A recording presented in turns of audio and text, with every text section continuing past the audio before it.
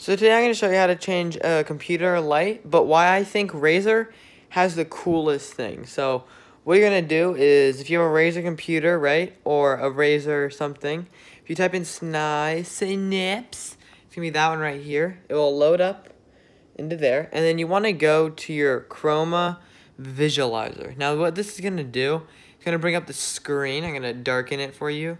And as you can see, we can do all these cool effects. So right now I have the wheel. But if you see, we can do, so we're going to tell you all of them. Spectrum cycling. Now what this does is, you see the color purple. It's just one color. It may look different. But it eventually, now it's turning pink. And then it will slowly turn a little bit red, kinda. It like slowly turns red, kinda. It's pretty cool. So now it's red slowly, and then like a keyboard. But then we have some other ones. If we click on here, we have static.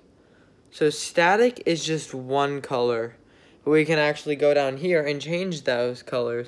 So let's see. As you can see, we have a light orange, but it's very light. I don't know why would you want any of them, but like the best colors I would say would have to be on this third row. It may look a little light. These may look darker. These are a little darker, but these are the perfect lights. But if you want like a nice dark blue, you can have it, or a nice neon green, like a nice neon lime green. That's not the best one. This one, I guess, would be really nice. You see it all pops up. So next we're gonna go and we're gonna do the wave. So what the wave is whatever you see here, it will show on the keyboard as it moves along. So I'm gonna see. As you can see, it does that. And then next we have the wheel, which I currently have.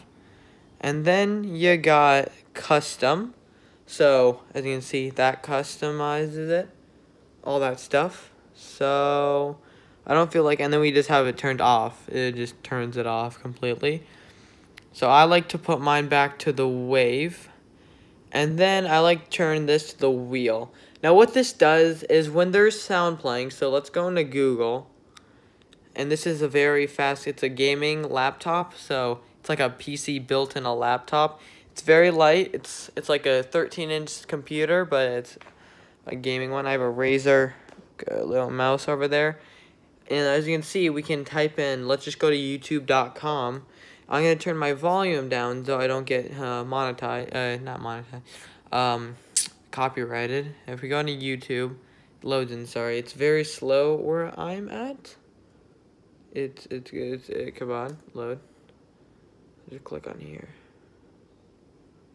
It's going on Google fast, but YouTube's not currently responding.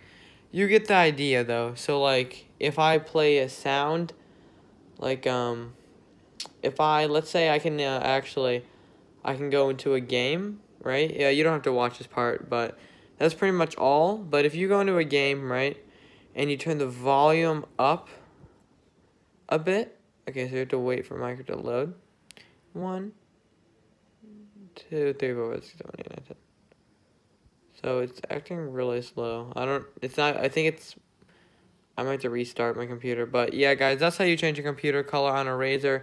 I'll see you guys in the next video. It's not microwave related, so bye.